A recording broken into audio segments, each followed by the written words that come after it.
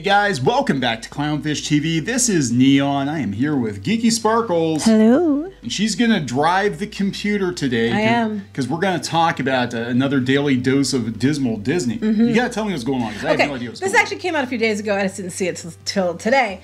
But apparently Disney is now challenging the government of the UK, the British Parliament, over a potential, draft of a bill they have out with like new rules for streaming services, and it mostly protects consumers. And Disney is like, nuh-uh, because we're gonna have to raise our prices then. What? Yes, and apparently there's another aspect to it that WDW News Today put out today, that there's another piece about the group that oversees like content, and they're gonna have to be beholden to that too. So we're going to talk about that, but before we get into any further. Before we get into it any further, please subscribe for more pop culture news, views, and rants, guys. Or get a woohoo if you do. Woo! Go out to piratesandprincesses.net for more objective Disney news. Clownfishtv.com for just more, other news. I don't know how objective I was in this one, though, to be honest, because I was like, what? So, yeah. So I'll explain to you what's going on. Deadline got this exclusively. It was a few days ago, actually. So Disney is going to raise concerns about new UK laws that require it to send contract renewal notices to DisneyPlus users and allow them to quote-unquote game the service without paying. Okay, So here's what it is. They want to pass a bill, okay? And it's in draft now. And the bill is about consumers and streaming. They're calling it the Digital Markets Competition and Consumer Bill. It's not going to just impact Disney, it impacts streaming services in general. So Netflix and everybody else, yeah. Here's what it wants, okay? The new bill, it's three things. We're going to talk about these two first. Reminder notices are to be sent to customers every 6 months to ensure they are aware they are subscribed and paying for the service. Okay. So, hey, I'll subscribe to things, forget. I know I was subscribed to some... it was like Restream or something like that for like 2 years until I realized I forgot to... Right. Because they give you like a trial, but they count on that. That's actually part of the business model. They count on you forgetting. And then I'll read what Disney said about this in a minute, but that's the first part, which I think they should do over here. The second part, which I kind of see their point, a 14-day period for customers. If they don't want to keep the service, they can withdraw their subscription during that 2-week period and not pay for the service. Yeah, I don't agree with that, because what's going to happen, this is what apparently Disney's arguing, is they're going to subscribe for 2 weeks, watch all the shows and movies they want to watch, and then cancel it. Yeah, but Disney, and I agree, it is a problem. But Disney's argument for this one is funny. So, the first one. They're talking about this, I have a deadline here. They're saying about the different issues, and they're saying the price hike warning. So Disney had written, their lawyers had written, here they said, to a submission to the Lords Communications and Digital Committee, they said, the combination of the market imperatives, consumer preferences, our practice of providing timely and clear notice of the recurring fee, and the ease of terminating the agreement should, obviate the need for mandated renewal notices. So their argument is, we always let you know before we take the money out of your account that we're charging you for the service. So that should be enough. So wait, and they said that they say at minimum, the need for the micromanaging of how and when these notices should be sent, which is a serious flaw in the draft bill. It fails to recognize that it could lead to consumer ignoring notices. So Disney claims that every month they let you know that they're going to bill you before they bill you. Right. But they're mad if they have to tell people every 6 months, here's a notice to let you know you're still subscribed to us, so you know. Because if they send that 6-month notice out, the biannual notice, that people are going to get annoyed and they're not going to open, they're going to ignore the notices.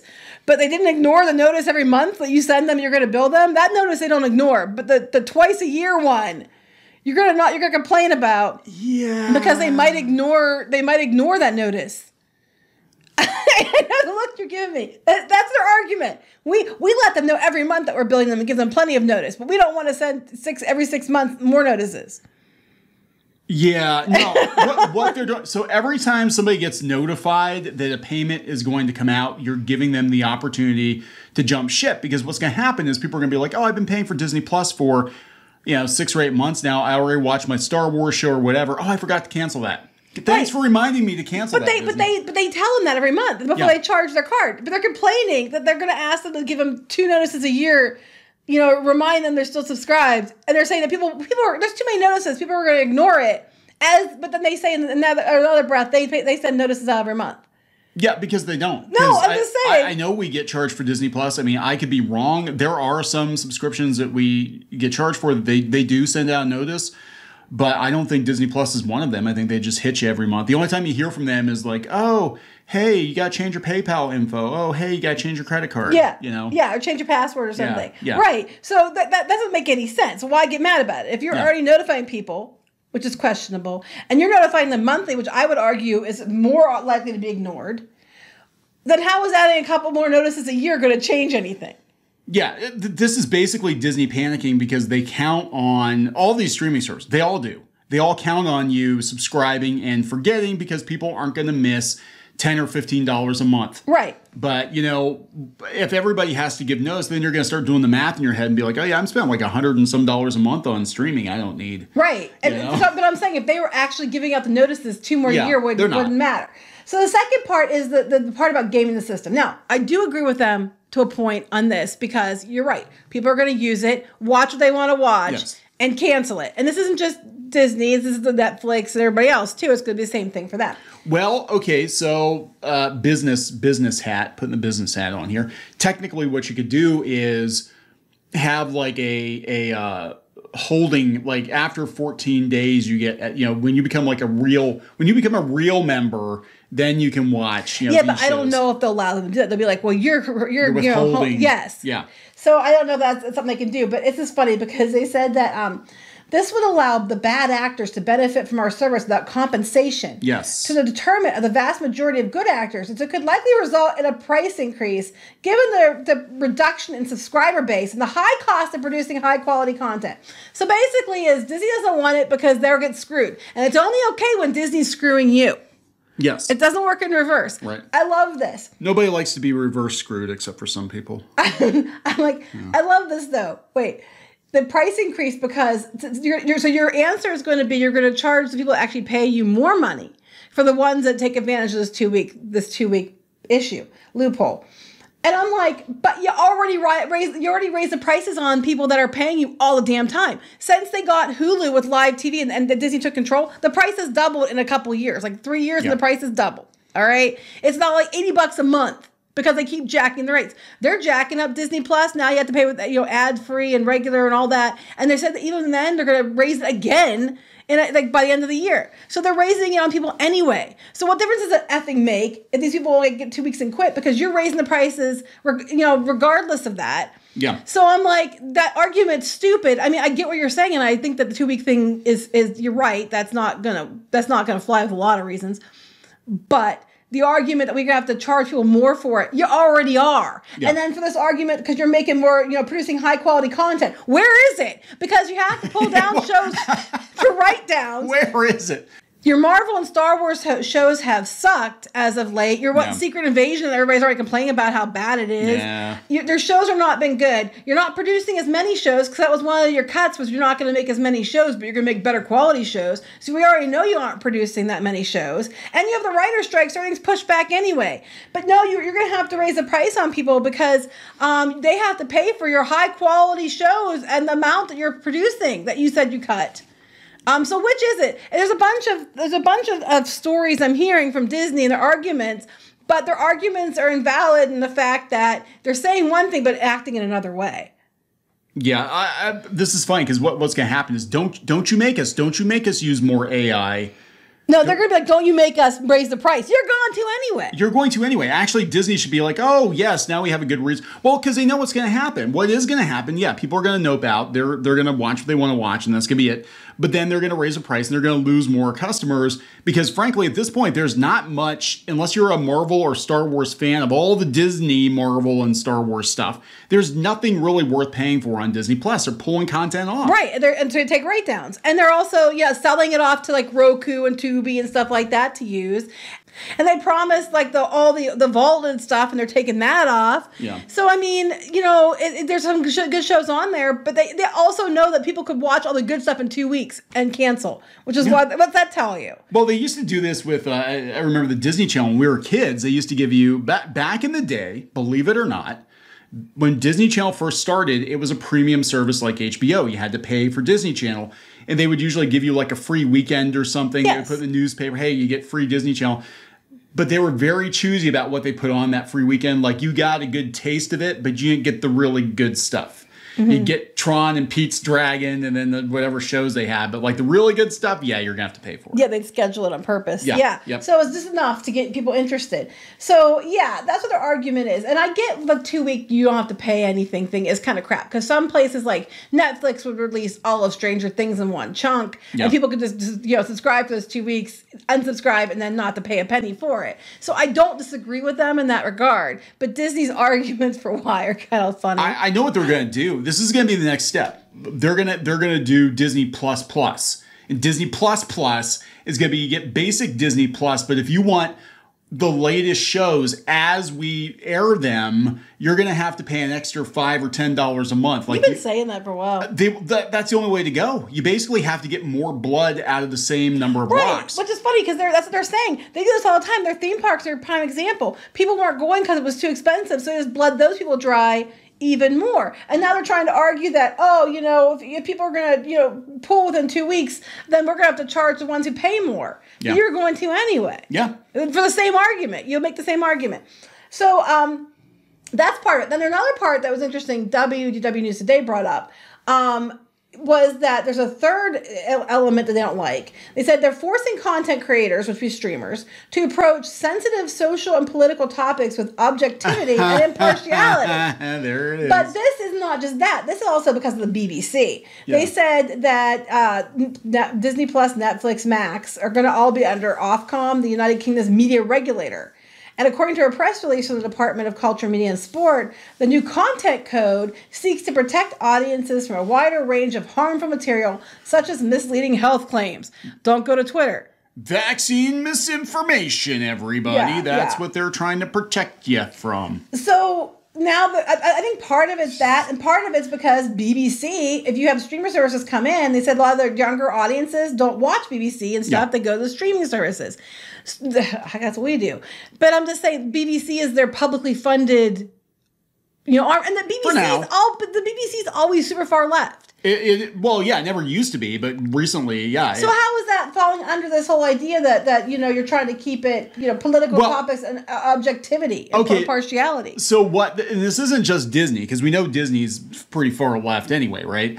This is all about nerfing alternative news sources, news outlets. Because if you have like a streaming service that has like Newsmax or something on it, they want to make sure that you're not spreading messages that are contrary to what the approved script is. Remember when the pandemic first started, YouTube would not even allow you to mention COVID-19. No, yeah, you wouldn't. That's why you weren't even allowed to mention it. Like, it didn't exist, or they would immediately demonetize your video. Because apparently it was racist and misinformation to acknowledge that there was this disease that would eventually shut the world down. And you weren't allowed to question vaccination or anything like that, because if you did, then you would be in trouble, or you'd be kicked off of platforms. Yes, there absolutely. was outlets, like news outlets, that got kicked off of Twitter because they questioned like the effects women were having from the vaccine. I, being one of those women, had issues, and they were bringing it up, and then they got removed for misinformation. And now you're finding out a lot of the misinformation was actually information. Yeah, weirdly enough, we're finding out a lot of conspiracy theories are turning out to be true. But that's a whole nother... But you weren't allowed to say anything. You were censored from saying anything, right, because the powers that be didn't want you to say anything. So what they're afraid of, and this is, I'm kind of seeing this with YouTube too, what they're afraid of is people are going to go to alternate news outlets, but I think YouTube's walking that back because they were losing money. They are. Now, this is just my personal opinion, and I've seen different takes on this. My personal opinion is that I have seen less censorship on YouTube lately, and I think it's because there's an increased number of competitors, Rumble and Kick and all these other new popping up, and they also need ad revenue, which is why they're dropping the threshold from 1,000 subscribers down to 500 subscribers. I think that's all because they're desperate for ad revenue, so they're going to let anybody post whatever, Yeah, they might not promote your content, but they're not going to ban it either, and they're not going to demonetize I mean, unless you're something really egregious in what really you do. Egregious, yeah. Maybe. So these are the three things that they're basically wanting to do, and Disney, of course, is challenging them because, again, it's completely fine when Disney screws you, right. But you are not allowed to screw Disney. So Mickey can take you from behind, right? Mickey can peg you, right? But you can't peg Mickey. No, okay. He's always the top. Mickey's always the top. So I'm just saying. You're just Mickey's bitch. Deal with it. And they're going to go with their lawyers into the government of the UK to fight it because, I mean, the second one with the 14 days, I do think that they have a point there. Yeah. I just find it funny because what they're mad about was because of their quality content. And it's like, no, not really. But like places like Netflix and, Max and stuff like that are going to have the same issues. I do think they have a point on that one. But the first one where it was about, notices. I'm like, but if you're already sending notices, what difference does it make to send 2 more notices? Other than you have to hire someone to put it together and send it. Yeah. It doesn't make any difference. Well, there's no reason to argue that. Unless you're trying to trick people. Right. If it's like an official communication, like official government notice, did you know? Did you know you're still subscribed to DisneyPlus? And I'm telling you, a lot of people... it's their notice they have to send out. They're required to send it. That probably has a required notice or something. And then people, like I said, every time you remind somebody they are subscribed to a service, that is a chance for them to jump off. Well, there's been studies on this. They have people, guest speakers come to these corporations and be like, yeah, well, they'll forget and you can make more money. AOL existed for years beyond its intended shelf life because so many old people subscribed to AOL and then they forgot. So they were collecting $10, $15 a month fees from people that weren't even using the service anymore years after the fact. There were people that were dead that were still getting somehow billed for AOL, and that's how they lasted as long as they did. And they also got in trouble, though, didn't they? They got in trouble for it. I'm pretty sure they got in trouble for it. But yeah, that's the thing. People forget. They subscribe to streamers and they forget. I've done it with Amazon. They'll give you a free trial. Oh, hey, subscribe to this thing for $3 a month. And then you realize oh, we're still paying for that, whatever. After you spent $300. Yeah, after you spent $300, oh my God, I've been paying for this for 6 years now. Right. It adds up times how many millions of people. They even have apps and stuff out there now that track everything that comes out of your card to alert you so that you know that you're subscribed to a service that you can actually click a button and unsubscribe. And while Disney says they make it really easy to unsubscribe, which I don't know, I never have, so I'm assuming they do. That might be the case. It's easier to unsubscribe than it is to subscribe. And that might be the case. But if you are notifying people that you're taking some money out of their bank account, then I don't see what 2 other notifications matter. If they're not ignoring the 12 notifications a year about then what difference is 2 more a year just to remind people they're still subscribed? How's that going to hurt anything? Yeah. Unless it's they have to mail it to their house or something like that. Maybe that's going to cost money.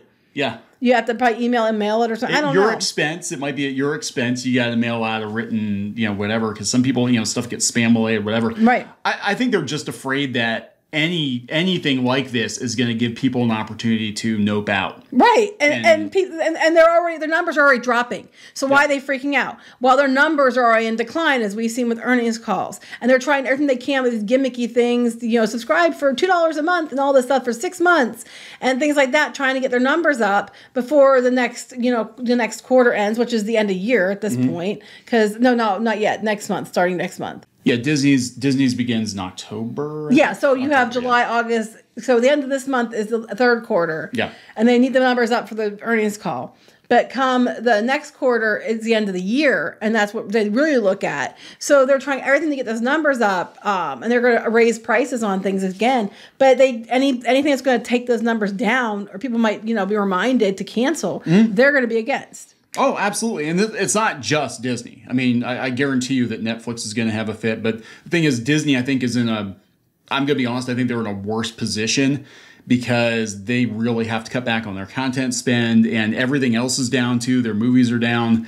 And they flat out said they have to rein it in on the spending on Disney Plus. And if they're down subscribers too, every time they go down subscribers, you see them take a hit in the stock price too. Because basically, the last couple of years, investors have been trained to look at their Disney Plus numbers to gauge how the company's going. Right, and those numbers. And then we have that lawsuit that I guess they gave another notice to Disney about moving ahead with the class action suit. Yeah. because of Chapek and them saying that they were deliberately misleading investors on their Disney Plus. It's going to be Disney. They're going to die death by a thousand cuts. I mean, there's no. They already are. There's no way to avoid it. Secret Invasion's doing shit, and the Marvel movies have been coming out doing bad. Their Pixar movies are doing bad. Their Disney animation movies are doing bad. The theme parks, and people are starting to get tired of that. Now we have the writer's strike, so all these, they were counting on like Secret Wars and all this stuff is going to get pushed back indefinitely, and people aren't paying for the shit they got, so it's like, I don't know, guys. I don't know. Apple's looking pretty good. Tim Cook comes along and says, hey there, Bob. How's it going? He would, because he's up their ass, more than Mickey is up yours, with them getting that money. I guess that's one way to get in there and get in your pocket. Yeah, Apple's going to peg Mickey. That's right. All right. Mickey kind of deserves it at this point. So anyway, we're going to wrap this up. Yeah, I think we're going to wrap it up. Please subscribe for more pop culture news, views, and rants, guys. We'll talk later. Bye. Help support the channel. Go to thereef.support and get early access to podcasts, videos, and other content. That's thereef.support.